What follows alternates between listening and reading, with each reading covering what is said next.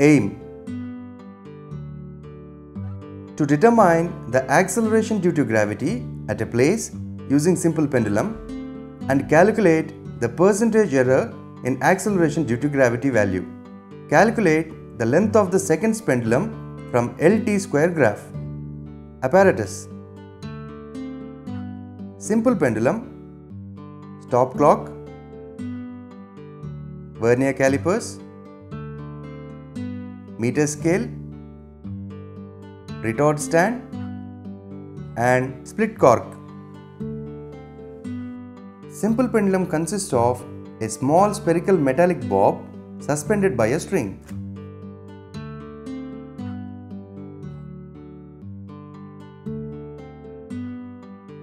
The other end of the string is passed through a split cork fixed tightly in the clamp of a retard stand. The length of the pendulum L is the distance between the point of suspension S and the center of the bob O. L' is the length of the string. Therefore, length of the simple pendulum is given by length of the string L' plus length of the hook H plus radius of the bob R. So, when the simple pendulum is pulled to a side and released, it begins about its mean position to oscillate. The time taken for one oscillation of the vibrating bob is called time period, and the acceleration of a freely falling body due to the Earth's attraction is called the acceleration due to gravity g. Therefore, the acceleration due to gravity is given by the formula g is equal to 4 pi square L by T square centimeter per second square in CGS units.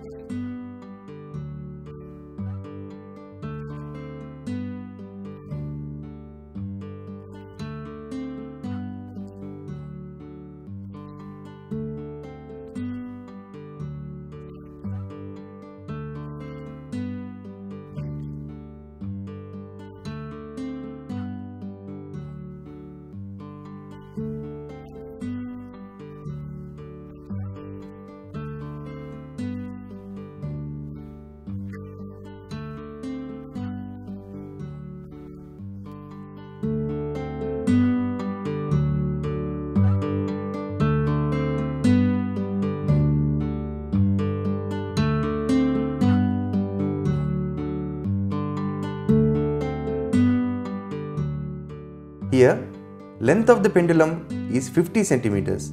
In time for 20 oscillations, in trial 1, it is 29 seconds. In trial 2, it is 28 seconds. Therefore, mean of the two values is 28.5. Time period T is equal to 1.425. The value of T square is equal to 2.03 and its corresponding value of L by T square is equal to 24.6. Similarly, the values for the lengths 60, 70, 80, 90 and 100 are as follows. Average value of L by T square is equal to 24.7. Average diameter of the bob D is equal to 2R, which is 2.20 centimeters. The radius of the bob R is equal to D by 2, which is 2.20 by 2. The radius of the bob R is equal to 1.10 centimeters. Average value of L by T square is equal to 24.7. Calculations. Acceleration due to gravity G is equal to 4 pi square L by T square, which is 4 into 3.14 whole square into 24.7, which is 974.12 per centimeter square.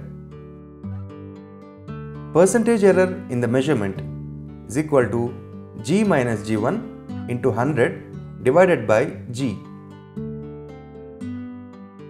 Experimental value G1 is equal to 974.12 per centimeter square.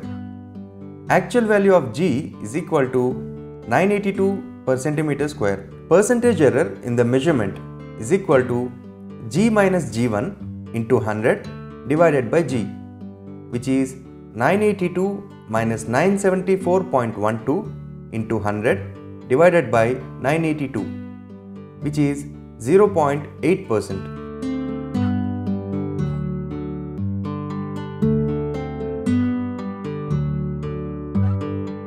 L T square graph. Now, we plot a graph L versus T square by considering L on x-axis and T square on y-axis. Scale on x-axis is 1 cm is equal to 20 centimeters. Scale on y-axis is 1 cm is equal to 1 second square.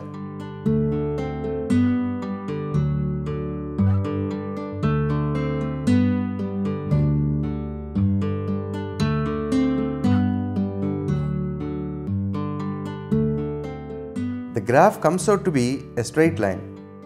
Now, consider a point P on the straight line and note down its corresponding values of L and T square.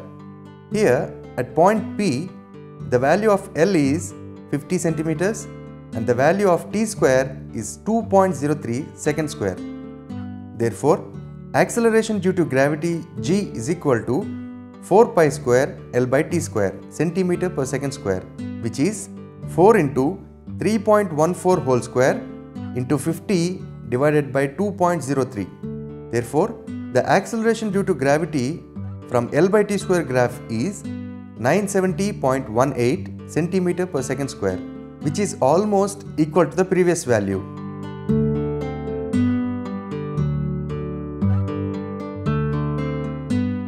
From the graph, the length of the pendulum on x-axis corresponding to T square is equal to 4.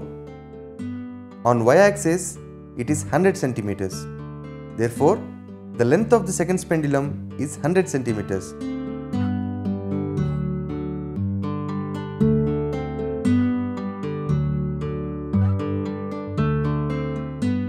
Now, we plot a graph L versus T by considering L on x-axis and T on y-axis.